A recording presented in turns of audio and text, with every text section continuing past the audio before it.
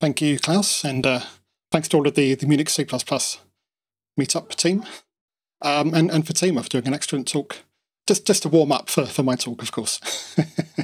Actually, there's a little bit of overlap in some of the topics, surprisingly enough, so maybe we'll touch on that. Well, so I'm sure many of you know me from either previous talks to this meetup or other conferences, but you may not have noticed until Tima stole my thunder and mentioned it, that I have a new job as of this June. I'm now working at SonarSource instead of JetBrains. There's actually a link in with this material because this material is mostly about software quality, and SonarSource, we do static analysis tools, so it sort of fits into my interest in software quality. That will play a minor role in this material, but it's not really about that. So what is it about? So the title is Zen and the Art of Code Lifecycle Maintenance. You may recognize that from the title of a well-known book, which I've tried to reproduce the cover of here without violating any copyrights. Hopefully I've done a good job with that. But where does this all come from? Well, taking a step back. As I mentioned, I do a lot of talks at conferences and other meetups, and in fact I keep track of them on my website. And I was having a look at it recently, and I noticed that since 2015, and I hope you're catching all of this, I have done 119 talks, which is way too many. But as I'm looking through, I mean, obviously I did repeat some of those talks many times, but I noticed that you can actually group them into four sort of main areas that come up a lot. So testing is an obvious one. If you know me, you know I talk about testing and TDD a lot.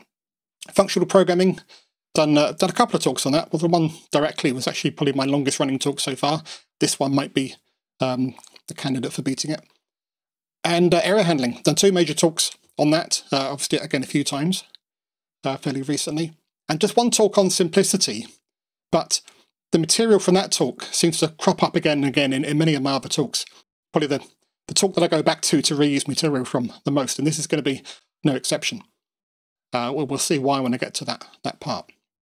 But even within those four core areas, I did notice that there was a common thread, something that unified all of them, and that is that topic that I mentioned, software quality. They're all in some way about software quality.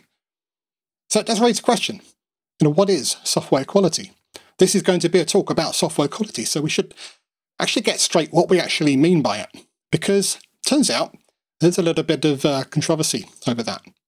And to illustrate what I mean, I want to quote from a blog that I sometimes follow, Shape of Code. Derek Jones, he's actually the author of a book on evidence-based software engineering. So we often have some interesting insights. Now this post from back in March, I think, the aura of software quality. So talking about the right subject. He has this to say. Now, first of all, I really like this turn of phrase. He says that people in industry are very interested in software quality, and sometimes they have the confusing experience of talking to me about it. Okay, interesting way of wording it. Now, a little bit further down, he states it very clearly. Software quality, he says, is a meaningless marketing term. Okay. Now, he doesn't mean, I'm pretty sure, if you read the rest of the post that supports this, that software quality itself is worthless. It's the term that he has the problem with, because everyone has their own definition of what it actually means. So if you're talking about software quality with somebody else, they may be talking about a different thing. And that's the root of the problem. What is software quality? Well, we all have our own definitions. So of course we do have this cartoon to fall back on. Everyone knows this one. The only valid measurement of code quality, WTS per minute. And the reason this is funny is it resonates with us. We can relate to this. There's an idea here that nobody can actually define what software quality or code quality is, but we know it when we see it. That's really the essence of this. Now that's interesting because that ties in to the book that the title of this talk is based on. So you probably recognise Zen and the Art of Motorcycle Maintenance.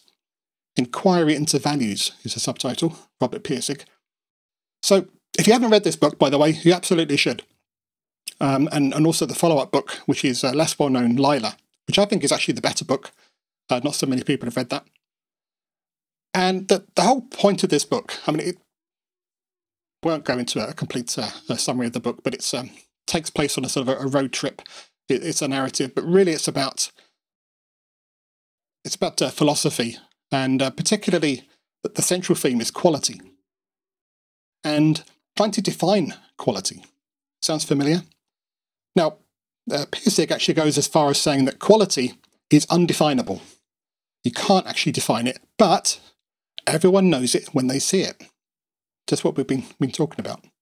What he does instead is he divides the world into two types of quality. What he calls classical quality versus romantic quality.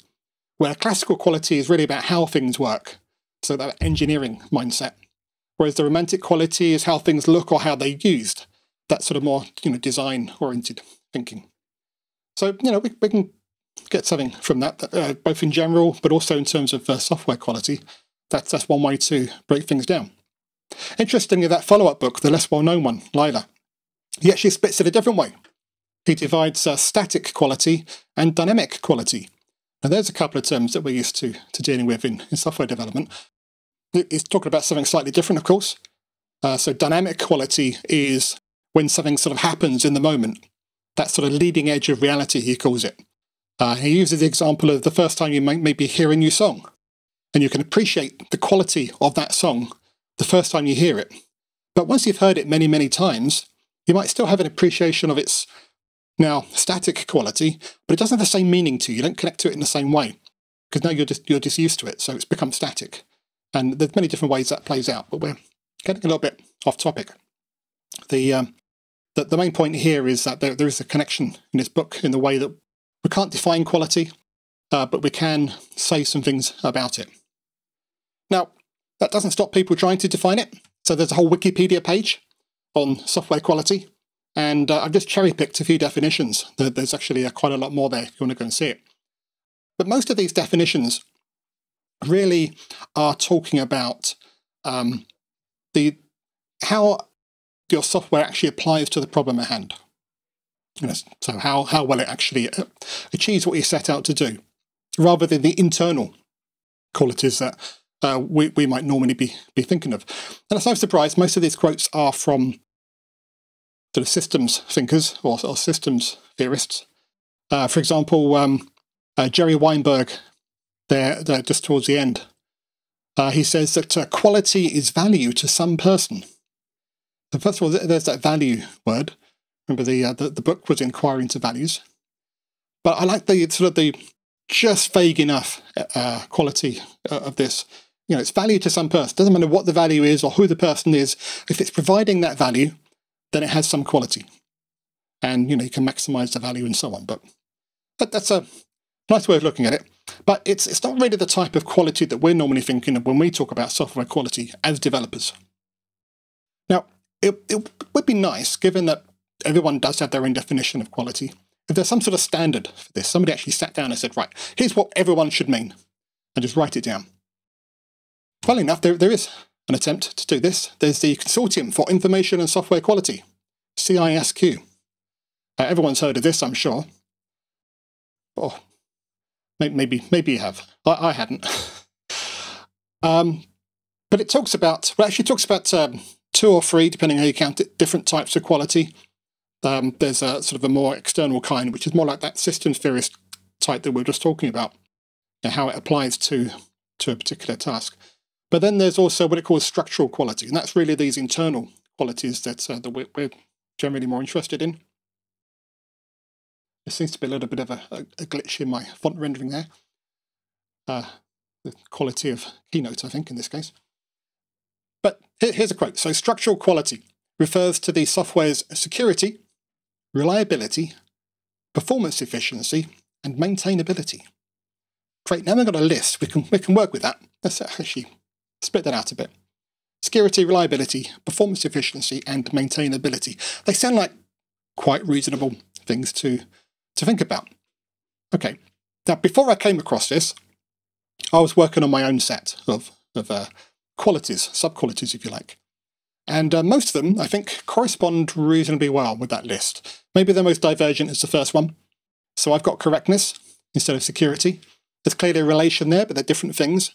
Now, I'm not a security or code security expert, so I'm going to stick just with correctness. That will get you a long way, but not all the way there. But security is certainly important. Reliability, well, full marks there, I think. Now, amusingly, they have performance efficiency. I had performance/efficiency, like, two sides to the same thing. And for maintainability, I had the choice of malleability or evolvability. How easy it is to change things, and therefore how easily they can change over time was the point there. But I also had an extra one, which was reasonability. And maybe this drops out of maintainability, but I think it's worth mentioning this in its own right. How easy is it for your code to be reasoned about? We might think of it as being how readable your code is. I think it's a little bit more than that. It's a little bit more abstract. How easy is it to reason about it? We'll talk a bit about that later. So I had that one extra one, and also another extra one, which was that more sort of external quality, the systems theorist view of how applicable your software is to the task at hand. Again, the CISQ had that accounted for elsewhere, so I'll give them that one. So I'm going to stick with my list, being satisfied that it matches up pretty well with the CISQ list. Now, whenever you have a list of things that you want to treat as a whole, very tempting to try to get some sort of acronym out of the first letters. And, I'm not immune to this. So I had a go. Unfortunately, the best I could come up with was Mr. Crap, which wasn't particularly compelling. So I thought, how can I do better? Now, fortunately, because I do have those two alternates, the malleability, evolvability, performance efficiency. What if we go with those second words instead? Let's give that a try. And sure enough, we can get career out of that. Great, that's a good career move. Now, I never thought of myself as a career programmer. Maybe now's a good time to think about that. So, okay, lighthearted, but it can actually be useful to, pull out an acronym and say, right, the set of principles or qualities or whatever are represented by this word. Because now you've got something to, hang things on, easy to remember. So let's go with career. But more importantly, we had this list of qualities. And we could easily do a talk or multiple talks on each one of these individually. Many people have, including myself. As we said, I've done lots of talks in this area already. I'm not going to revisit those now in depth. What I'm more interested in, and where this talk is really coming from, is actually the intersection between some of these. So I find that really interesting, because where these things intersect, there's either trade-offs where you have to trade one quality off against another, or sometimes they work together in maybe unexpected ways. So that's really what we're going to do. So to get us started, I'm going to look at the first two. The intersection between applicability, how good something is at the task intended, and correctness, which is generally either how bug-free something is, or just how well you're applying best practice. So we might think of this as applicability is doing the right thing versus correctness doing the thing right. And if that sounds familiar, it's something you may have heard before, and it usually traces back to this quote from Russell Ackoff, another one of those systems theorists. He says it's better to do the right thing wrong than the wrong thing right. And, the thing about this sort of resonates. If you do the wrong thing right, you might actually go too far down the wrong path. Whereas if you're doing the right thing wrong, maybe you can change course and do it better. Now, there's a full quote here, just to give it a bit more context, that adds a little bit more flesh. The righter we do the wrong thing, the wronger we become. When we make a mistake doing the wrong thing and correct it, we become wronger. When we make a mistake doing the right thing and correct it, we become righter. Therefore, and then the quote, it's better to do the right thing wrong than the wrong thing right. It all sounds really reasonable. And people have taken this and applied it to software development, and nobody's really questioned it. Well, they have. We'll get to that. But before we get to that, I actually want to continue the quote, that the bit that is almost never mentioned, which I think really sets the context. he actually carries on. This is very significant because almost every problem confronting our society is a result of the fact that our public policymakers are doing the wrong things and are trying to do them righter. As I say, Ackoff was a systems theorist. He wasn't talking about software at all. And this makes it clear he was actually talking about society and public policymakers and politicians, quite far removed from software development. And in fact, there are aspects of software development that may actually make this a bit different. I think we should explore those. In fact, I'm not the first person to ask this question. So Alan Kelly, who is more in the agile world, he did a talk a few years ago. There was a bit of an eye-opener called Do It Right and Then Do the Right Thing. So I don't know if you noticed those, the blue and green bubbles at the top. We swapped them over when I brought that slide up. We're reversing the order here. So I would encourage you to go and watch this talk because it's really fascinating. I'm just going to highlight some bits from it. He talks about what he calls the alignment trap. Now, this is based on a study. There's some real numbers that you can go back and look at. He's summarized it in this quadrant diagram. So you've got doing the right things along the bottom versus doing the right thing. Sorry, doing things right along the bottom versus doing the right thing on the left. So 4 quadrants. Now he's talking about companies here, businesses, in terms of their IT spending. So it's particularly the IT or software development part of this, and sales and growth, or sales growth. So obviously everybody wants to be in that yellow quadrant at the top, the IT-enabled growth, where we've got low spending, high sales growth. Great, that's where you want to be. Only 7% of companies are up there according to these figures. Most companies, of course, are down at the bottom left, the maintenance zone. Average IT spending, very low sales growth. Maybe not surprising. You know, maybe we worked for some of those companies. It is 74% of them, after all. That's not the interesting part, though. The interesting part is those other 2 quadrants. You've got the alignment trap, where the slide gets its name from, which is high spending and mediocre sales. And then well-oiled IT in the bottom right, where you've got sort of average spending, low spending, but reasonably good sales. So that's actually already a much better place to be in, given those figures. This is the case of companies that are more effective, they're doing things right, but just they're not doing the right things yet. They're not aligned to the business objectives. Whereas the alignment trap is the other way around. So Ackoff would have us in that blue quadrant if we're not in the yellow one. The other point that Adam makes is that if you're in that green quadrant, the well-oiled IT, it's actually easier to move from there into the yellow quadrant. You get trapped in the blue quadrant. That's where the name comes from. So software development is a bit different because it is easier to change things if you're doing them right. Whereas outside of software, that may not be the case. So I found that really fascinating and instructive that doing the right thing may actually be more important than, doing things right may actually be more important than doing the right thing initially. He then goes on to make the point that actually we often have to iterate before we find out what the right thing is in the first place. Have a few stabs at it and we gradually get there. But go and watch the talk.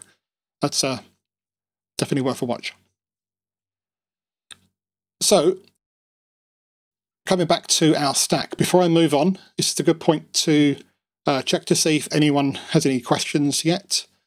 Have there been any questions so far? There's been no questions so far, but I think people are still fascinated by Mr. Crab. That's usually where they get stuck, unfortunately. There is more to this talk than that. All right, let's carry on. Try and prove my point. All right. So the next pairing I want to look at is correctness again, but this time with reliability. So now, again, with correctness here, we're talking more about being bug-free, no logic errors, that sort of thing. Versus reliability is actually more about handling unexpected cases. So would typically associate this with error handling. There's more to it, but that's what we're going to focus on here. So putting those two things together is mostly about coverage, because we're going to assume if you want correctness, you've got good set of tests, but how well do your tests cover your code? So that's the area of code coverage. Now we know about code coverage. You may have used code coverage tools. You've surely at least heard of it. But most code coverage tools are dealing with either line or statement coverage. So slightly different, but basically the same sort of thing. You know, was this line or statement actually hit while running the tests? Great. It's a useful metric, especially if you're working with legacy code and you're trying to increase the coverage. If you're already starting out by doing TDD, in theory, you should actually end up with 100% code coverage automatically, just by the nature of TDD. So using a tool to verify that can be useful, but can also give you a false sense of security. Because just because you've got 100% line or statement coverage doesn't mean that all of the code itself, all of the paths through it are covered. So really we want to have the path or data coverage as well. So as I said, line of statement coverage is the domain of unit testing and TDD, but data coverage, how can we tackle that?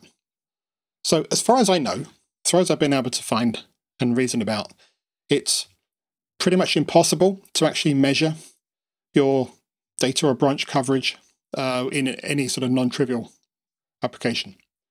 But there are techniques for increasing our coverage and giving us confidence. Perhaps number one is property-based testing.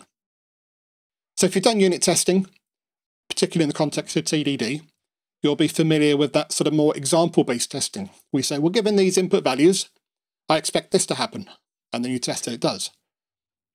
Which works great when you're just probing at the what I call the contours of your design, the bits you already know about in advance, where you expect this to happen.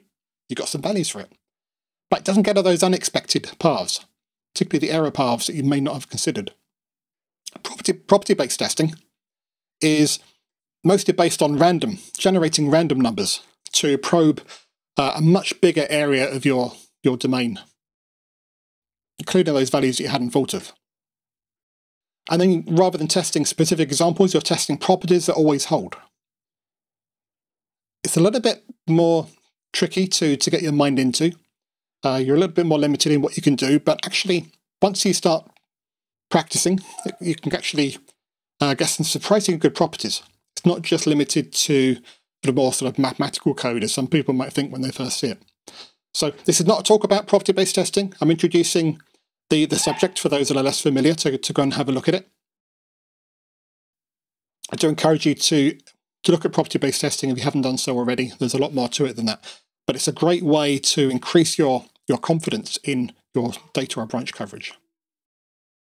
Now, related to that, but at a bit of a high level, is fuzz testing.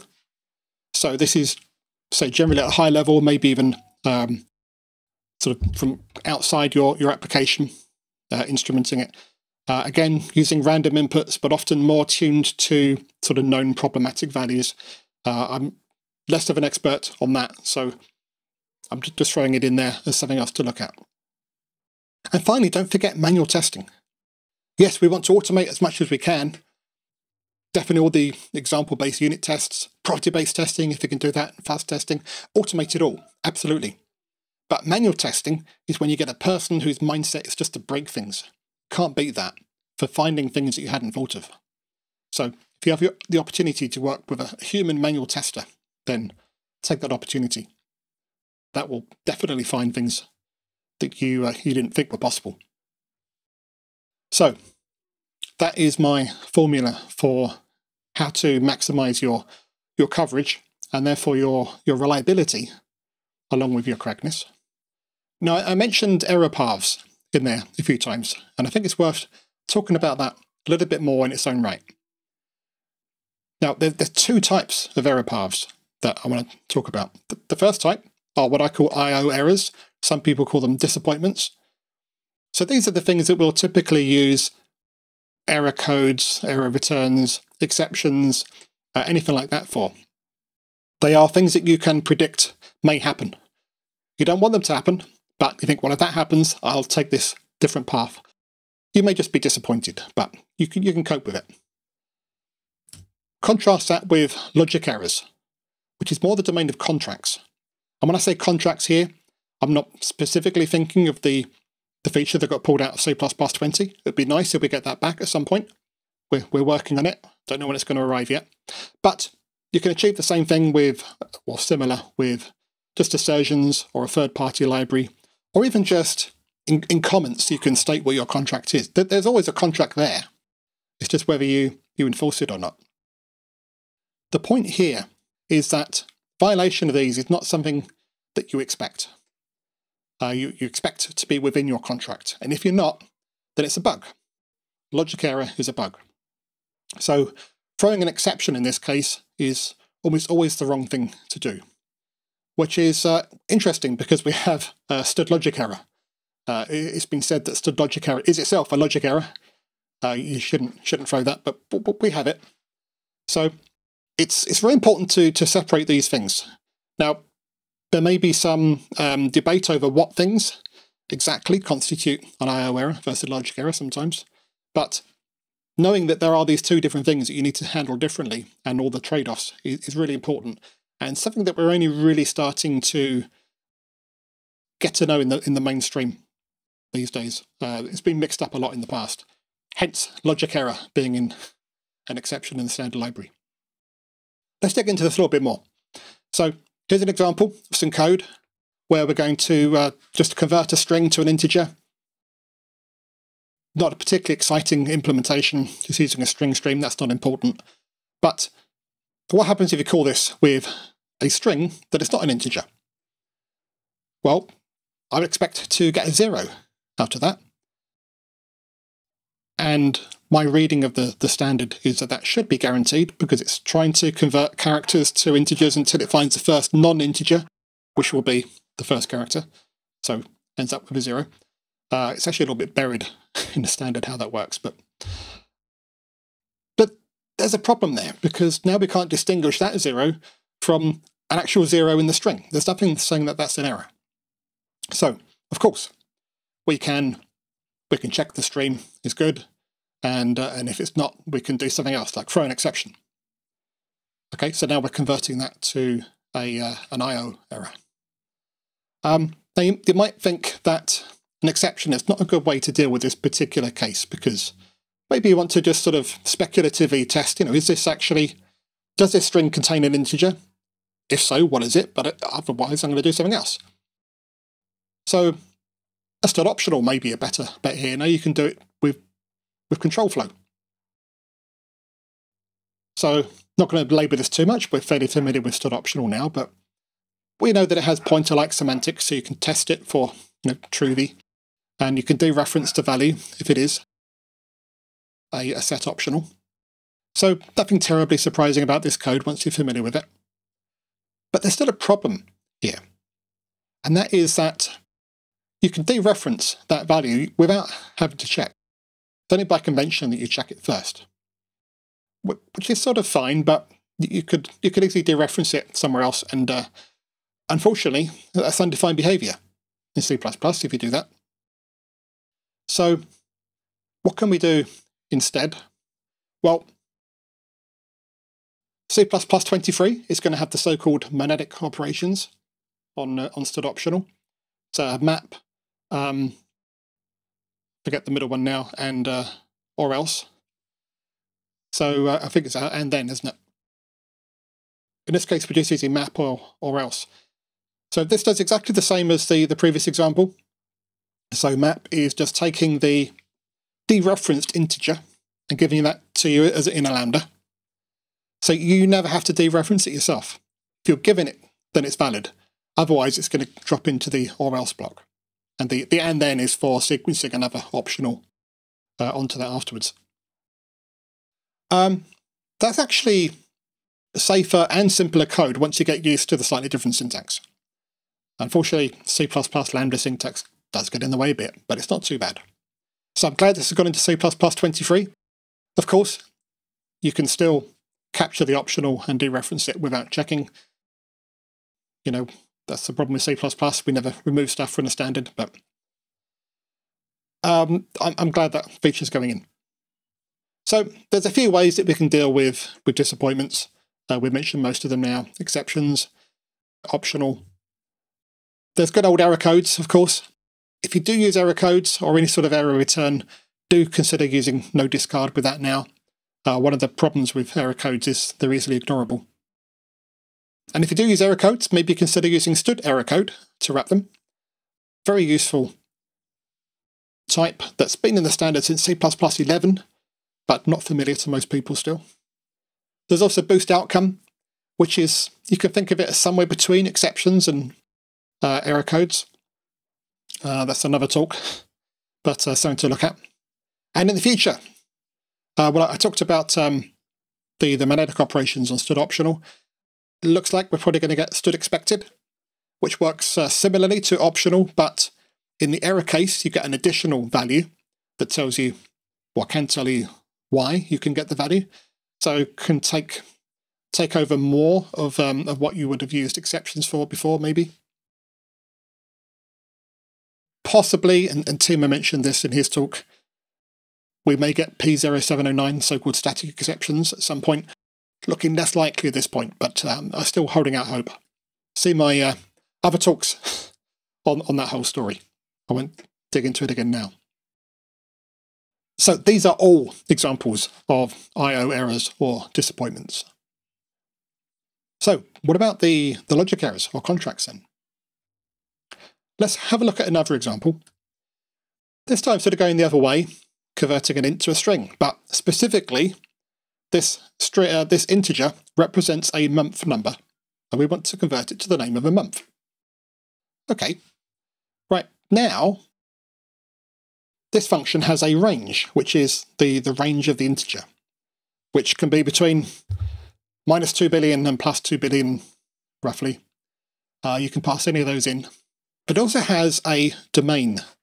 These are the values for which the function is actually valid, which is probably just between 1 and 12. So a very big difference between the range and the domain.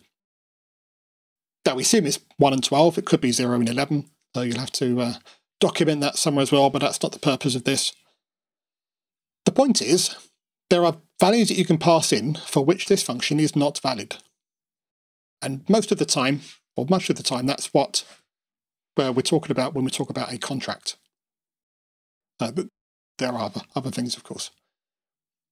So inside, what can we do about it? Well, we could do what we did before. We could treat it as an I/O error and throw an exception, or maybe have some alternate return type and handle it that way. But that's probably not what we want to do. Because if you already know that your integer is definitely a valid month number, you don't want to pay for that check every time.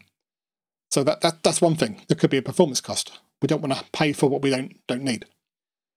The other side to this is it may actually hide the error.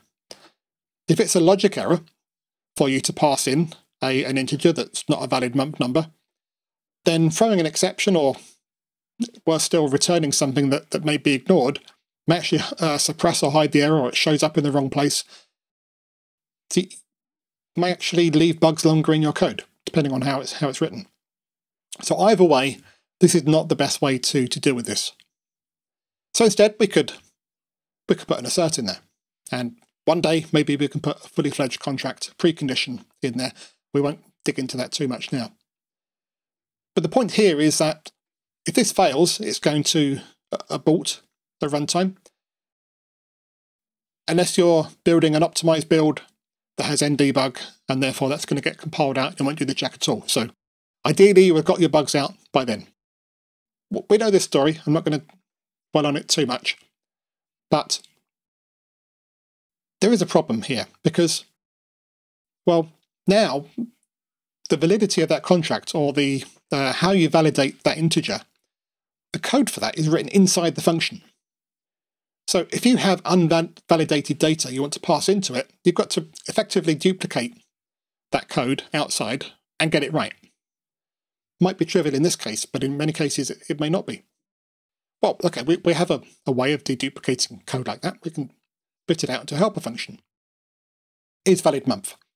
Does the same thing, we can put that in the assert, and if we have unvalidated input, we can call that first before we call onto our month for string. Great. Now we're only paying for that check when we need it. For many people who argue for this style, that's enough. That's all you need to do.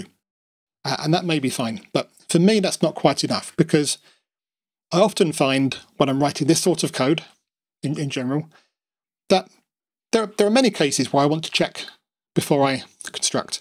Many cases where I want to treat it as a potential I/O error, where I have unvalidated data. Now, I do want to make that choice externally, so that part's good. So what we can do, of course, is maybe wrap that in another function. Let's call this one month for string checked. Does the check, throws an exception or whatever, and then we'll carry on and call the month for string that has the assert in. Okay, that's fine. Now we've got two functions. We know we have to call month for string checked if we have unvalidated data, or just month for string if we know for sure that it has a month number. Again, for many people that's fine. I often prefer to do that the other way around and have the one that doesn't check or only has an assert or a contract as an unchecked version, or whatever your naming convention is. And so effectively the default way has the runtime check.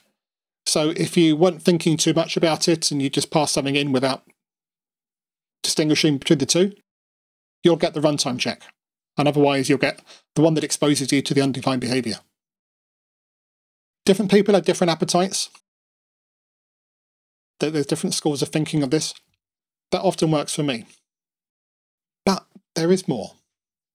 So this all comes up because, in this particular case at least, we are providing an integer which has that big range for something that has a small domain.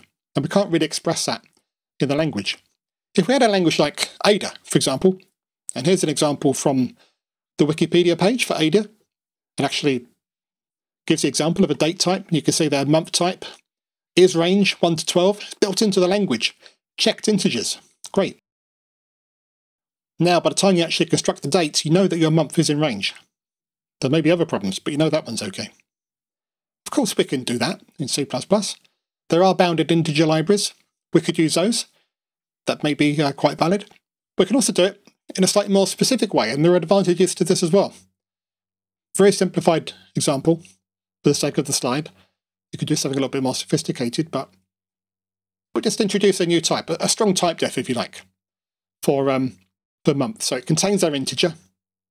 You can get at it, in this case with get method. But you can see here our constructor is doing that check. So we've got the runtime check. If we construct one of these months with an integer that's not a month, then it throws an exception. So we're sort of just pushing that problem back to our month constructor. But it does mean that our month for string function can now be written in terms of that. We don't have to do any checks in there. We can assume that our contract is valid because of the type system. Okay, but what if I want to construct one of these months with an integer that I still definitely know is a valid month? I'll still want to do that sometimes. Well, we can't really overload the constructor. We can't give the constructor a different name, like the unchecked one, as we did before. So we can use an overloading technique. In this case, just using a tag type. Probably seen this sort of approach before.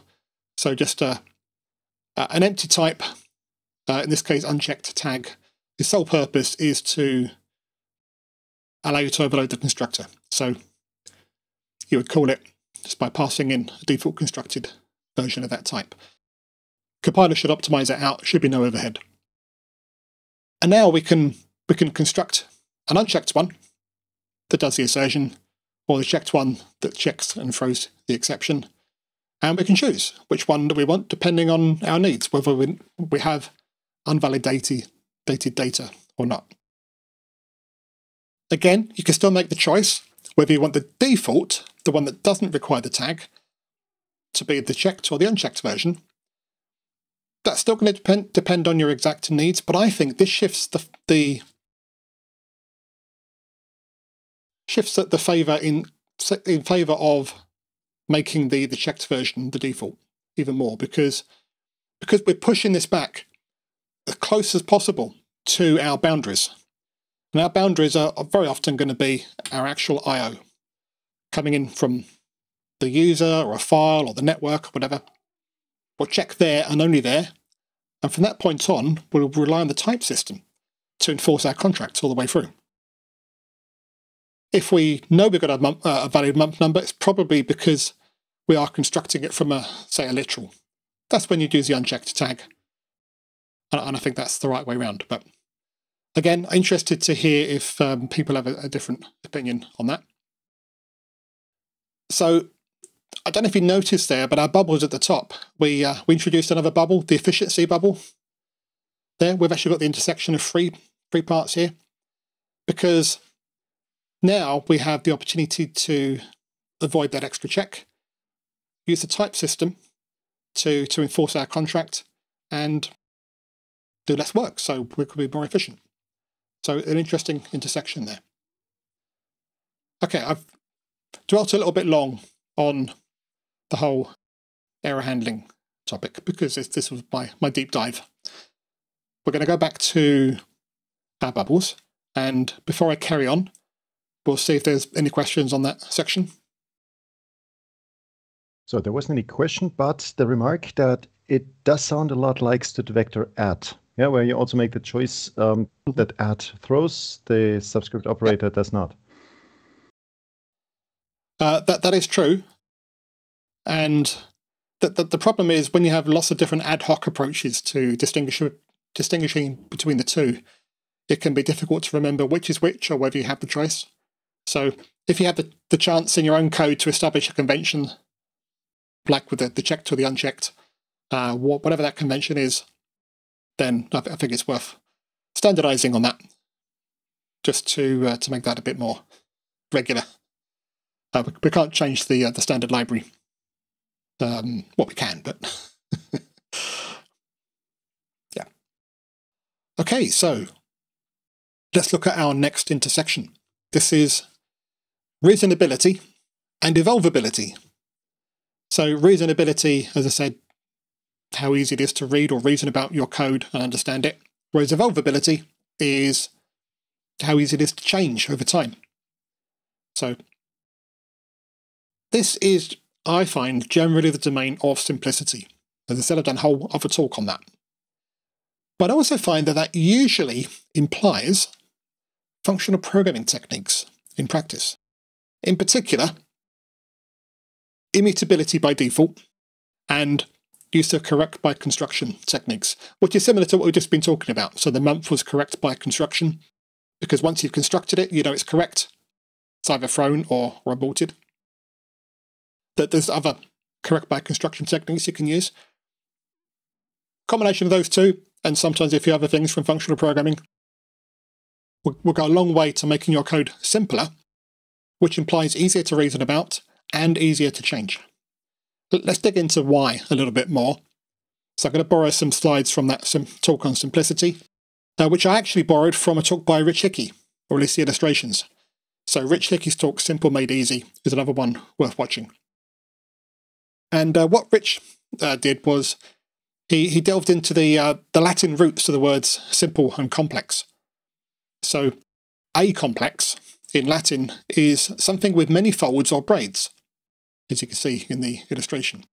Whereas a simplex, where we get the modern English word simple from, literally means something with one fold or braid.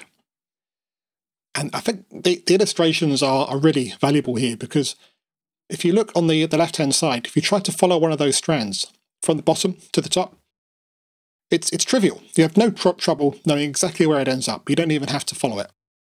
But that's not the case on the right-hand side. If you follow one of those strands from the bottom to the top, you've got to carefully trace it all the way up. And there's only 4 strands. So it's an illustration of how quickly complexity, which is the folding over or intersecting of things, destroys your ability to just look at something and understand it in its entirety. So what does this actually mean for our code? So here are some things that increase complexity according to this definition. Some of these not surprising. Threading and concurrency, of course. Globals, singletons, or any sort of shared state is going to complect different parts of your code. Mutability is an interesting one. How does that actually cause some sort of crossing over? Well, the things that are crossing over here are an object's value and time itself. So in order to reason about the value, you have to know where it is in the code, because it obviously can change at any point. Whereas if it's immutable, then there's only one point that defines its value, and you can reason about that same value for the rest of the code base without considering any other line of code. So I actually find it's a subtle but really, really important one. Cyclomatic complexity, got it in the name. We're just talking about branches, really. Leaky abstractions is the other interesting one. And I go into this in a bit more depth in my talk on simplicity, but abstractions are one of our biggest weapons in the fight against complexity. But a leaky abstraction, and I make a case in the talk for every abstraction being leaky, but a leaky abstraction actually complicates the abstraction itself with the thing it's abstracting. You've now got to deal with two things. So it actually increases the complexity. Just a case of how much. So go into some ways to work around that in the talk and how to minimize it. But if you've ever found yourself debugging some code and then having to switch mindset as you drop through levels of abstraction, you know what I'm talking about here. And then any sorts of dependencies in your code are, well, that they're always going to increase the complexity, whether that's code dependencies or module dependencies. Again, it's another talk on how to deal with that, but these are things to watch for.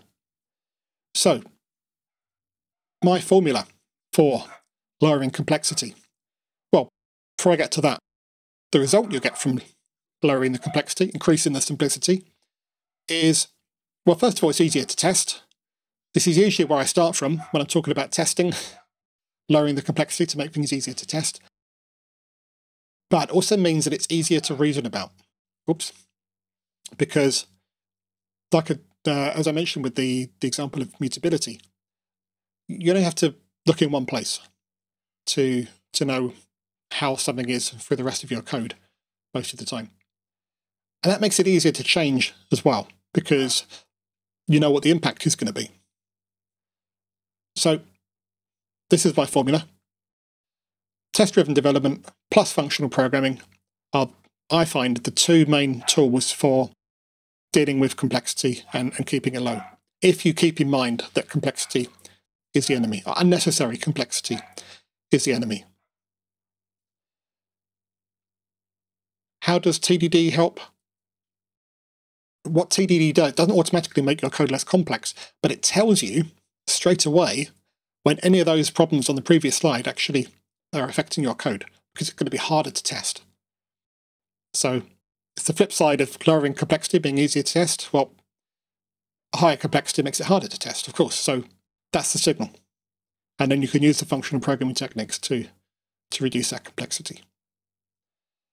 That's a very brief summary of what I've done a whole talk on. There will be links to all of these talks, by the way, and other material. I'll give you a single link at the end. It will take you to a page with them all there, so you don't need to try and make notes here. I will move on. Just check if there's any other questions. I don't see any there, so unless anyone has any now. Yeah. Okay, then let's efficiently move on to talk about efficiency again and reasonability again, but this time the intersection between these two. Now, this is where we often see the classic trade-off. Do you make your code easy to read, or do you want it to perform well? Pick one, is what we usually think. Well, let's think for a moment why that is actually the case in the first place. So, we have our low-level machines, and we have high-level code that gives us more abstractions and more ability to express things closer to the problem domain. And there's a bit of a disconnect between the two. And that's where loss of efficiency comes from. So we invented this thing called systems languages. Well, we sort of started there, really. C++ is a systems language. And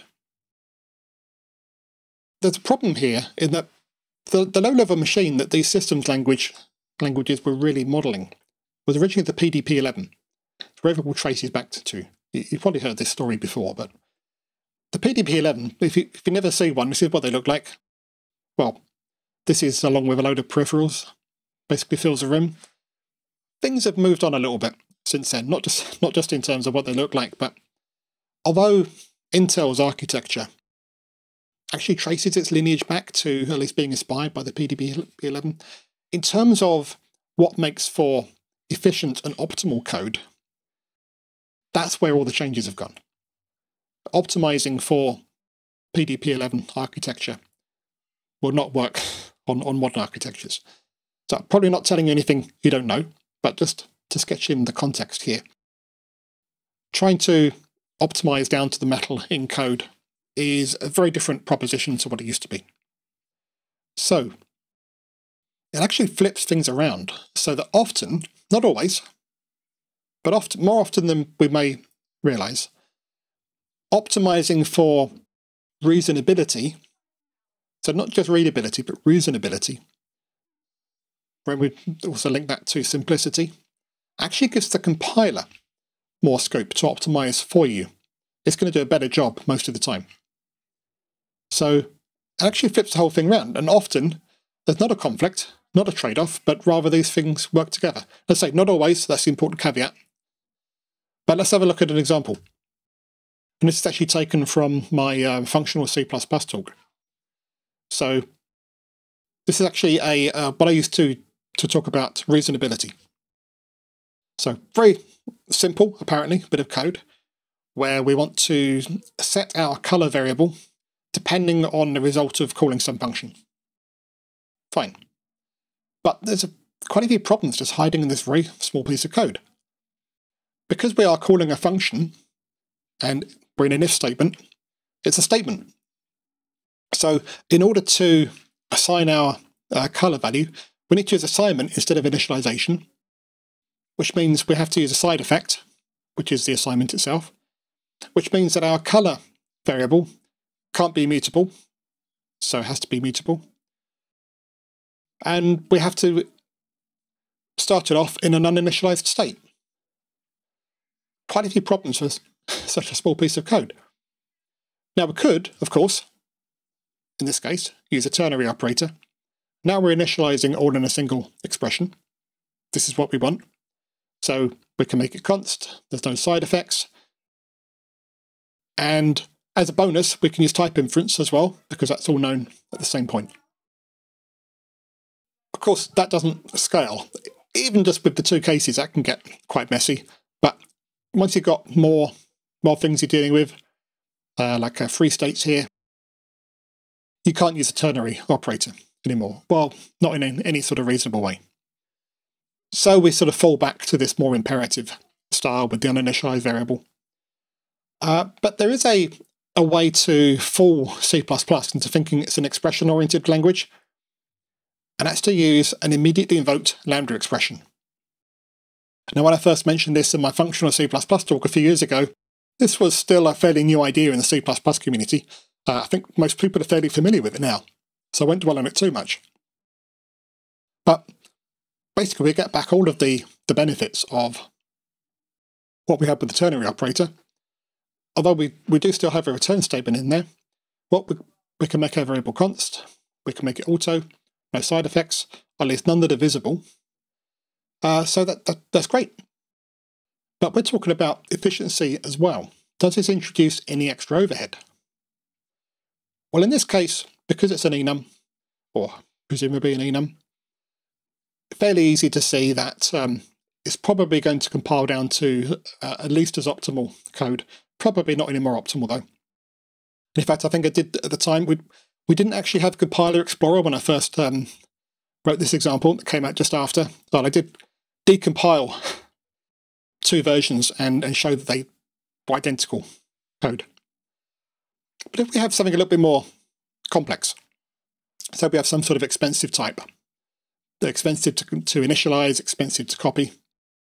This is obviously just a stand-in for that. And we now use that. We may actually find that using the immediately invoked lambda expression to the so-called simpler way is also more performant. And I'm actually now going to demonstrate that by, I just switch my screen share. Hopefully that's now showing my whole window. I've actually got this up in Compiler Explorer. So here's our expensive type. Here's our switch statement. So this is the one that has the default initialized version. Still see the slides? Oh no. Okay, let me switch that again. It didn't. Oh, okay, good. Yeah, I'm not used to using Skype for this. All right. So here we have our expensive type, and here we have our switch statement that's using the uninitialized variable and then assignment. And on the right-hand side, right, to make the font a bit bigger so it's a bit harder to read. Same expensive type, but we're using the immediately invoked lambda expression. Now we can, of course, just look at the assembler in Compiler Explorer, but it's a bit hard to compare. So what I did, and I might need to reshare this again if it didn't catch up. Let me just do that. I just did a diff of the two. So the first part, as you expect, there's no real differences. These are just labels. That's just the initial part. Now we get down to the part in main, where it's actually, first of all, initializing the object and then doing the assignment. And you can see on the left-hand side is the mutable version. It's doing a lot more work. And if you have a look, you can see that is actual real work that is going to take more time. So quite convincing argument for the simpler code being more performant, at least in this case. So let me try to switch back efficiently to my slides. Okay, hopefully you're seeing the slides again. Before we leave this topic of the intersection between reasonability and efficiency, I want to talk a little bit more about testing again, and in fact specifically property-based testing again. Talked about that earlier in the context of increasing coverage and reliability, but it has something to say here as well, because sometimes you may have an algorithm, let's say. It doesn't have to be an algorithm, but we're using the example of an algorithm where you can either write a slow but easy to understand version. This is where the reasonability comes in. But there's also a fast but really tricky to get correct version that you could write, an optimized version. Now, if these two things should produce exactly the same output for exactly the same inputs, you could use a property-based testing framework. In this case, I'm actually using Catch 2, which has partial support with generators. What you can use the slow but easy version to test the fast but tricky version. And I have used this technique before to verify something that's very difficult to verify by hand, but it's trivial to verify the simple version. This is another way that you can actually intersect reasonability and efficiency, but which you may not have thought of. So that concludes that section. Do we have any questions about efficiency and reasonability?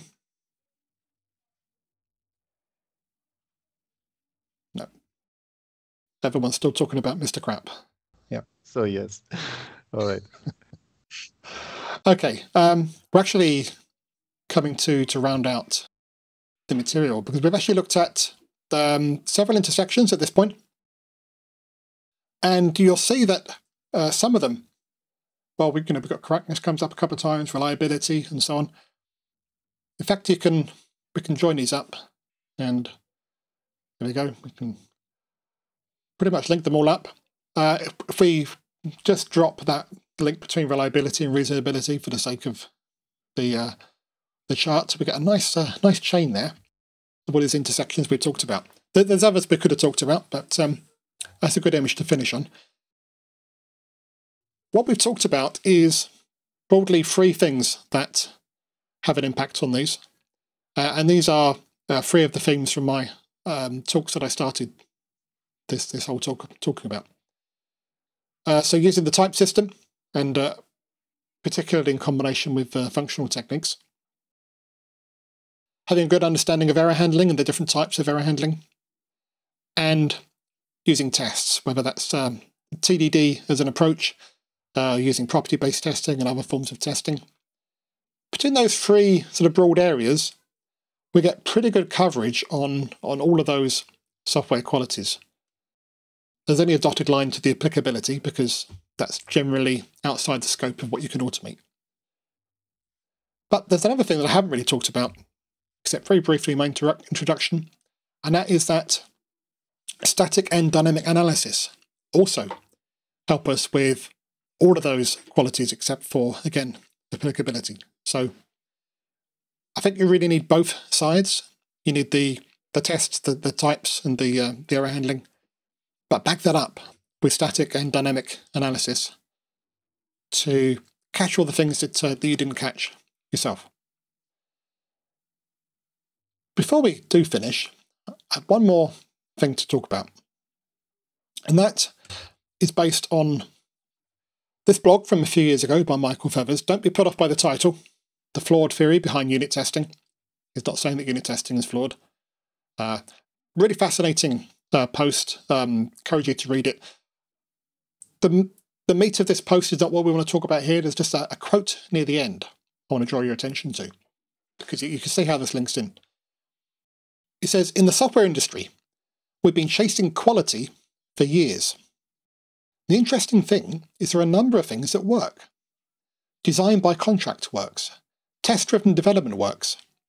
So do clean room, code inspections, and the use of high-level languages. It's almost like you read the abstract for this talk.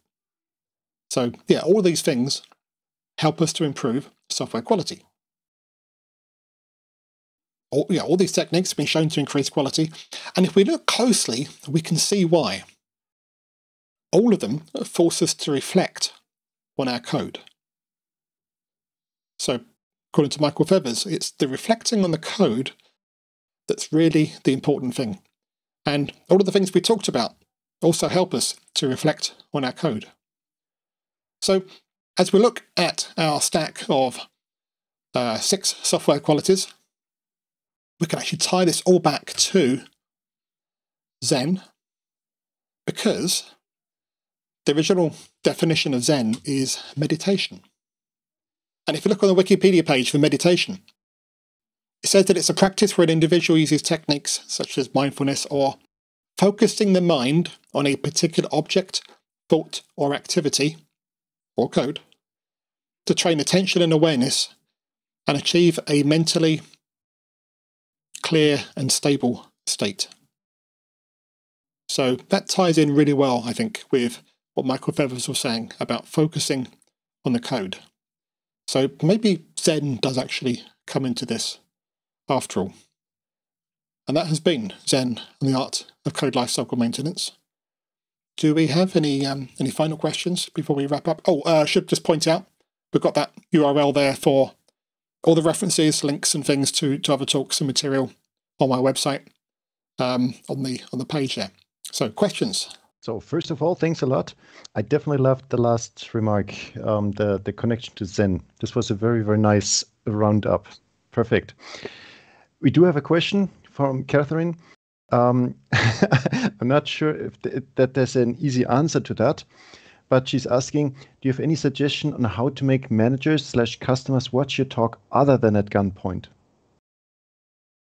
You could use knife point or any other sort of weapon. or just put it on when they're not paying attention. No, I don't.